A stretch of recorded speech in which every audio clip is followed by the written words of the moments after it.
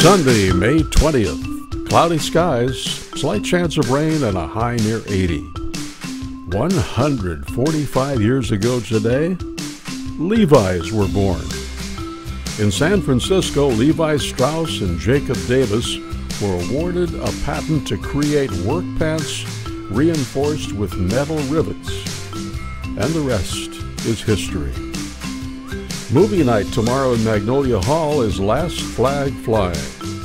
30 years after the war, 3 Vietnam Marines reunite to bury the son of one of them, also a Marine killed in the Iraq War. So they take the casket on a bittersweet trip up the East Coast to his New Hampshire home, 7 p.m.